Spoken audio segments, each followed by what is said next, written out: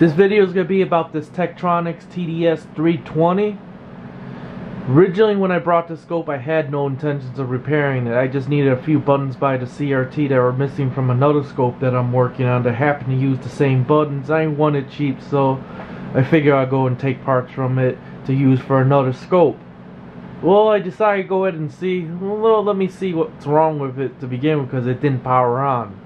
And let me go and show you the condition this thing was in before I serviced it. You can see there, and there's a nice view of the inside. You can just see years and years caked of dust, never been blown out or anything.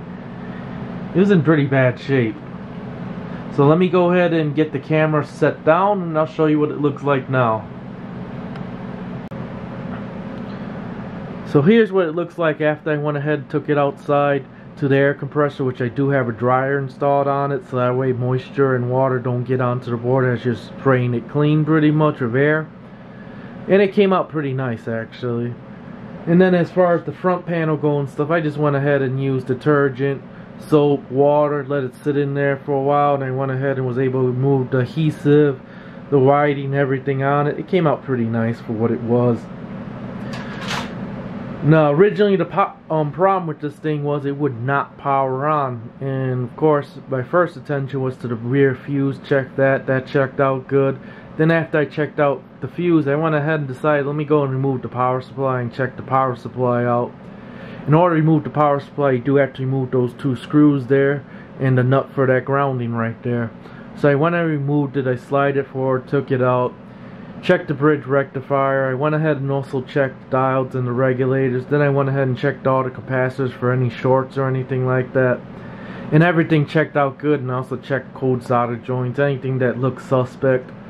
Then I went ahead and put it on power, saw that I was getting standby voltage, and saw that the power supply indeed should work. So after that, I turned my attention, originally I was going to turn my attention to the main board. But knowing these TDS scopes, I know how some people try to take the front panel out, and they usually break the cable right here because they try to remove this force, the button assembly and stuff, and some of them have a frame where you can move it and slide it out, either try and do an LCD mod or whatever to it, and they always break that connector. Well, this is a different scope, it just has it taped right onto the frame and stuff, but some of them have the frame with the lens assembly that's actually screwed on there, and I know how people break that ribbon cable right there. So I figure I'll go and turn my attention to that. So let me go ahead and show you exactly what the problem was.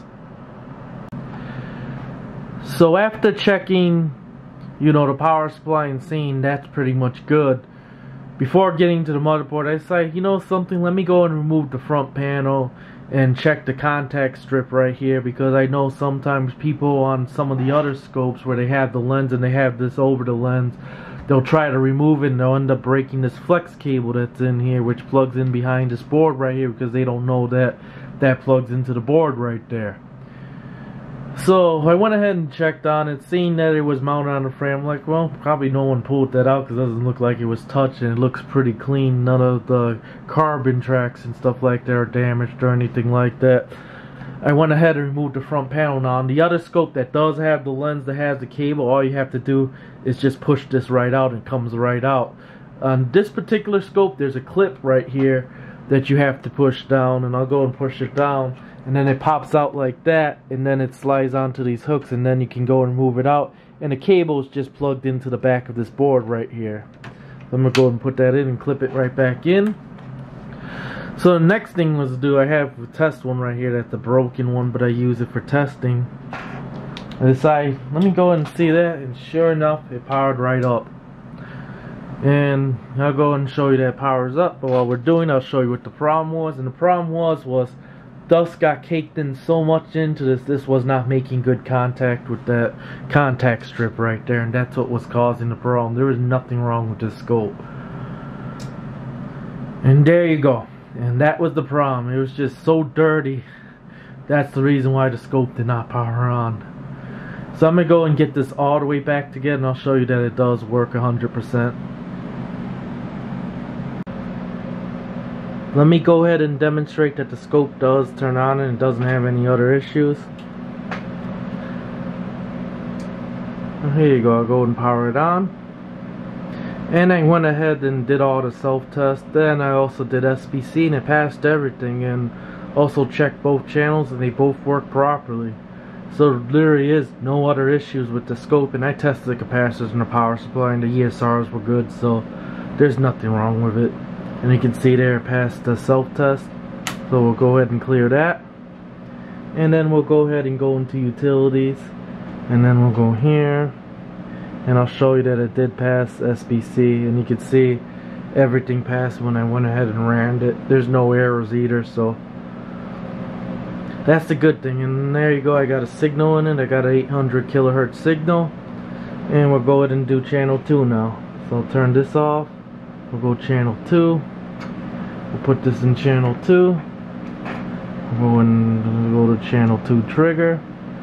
Okay, clear it, and then we'll go to measure, so that way I can show you that also works too. Frequency. There you go, and they're pretty much within spec to each other.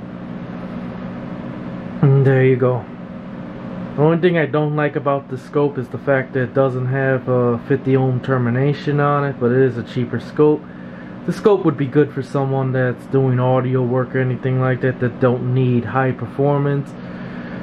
So it's a pretty decent scope, and I'm not going to be parting it out, of course. Now I'm going to go ahead and find someone that actually needs it pretty much. So here you go, it shows that it does work now.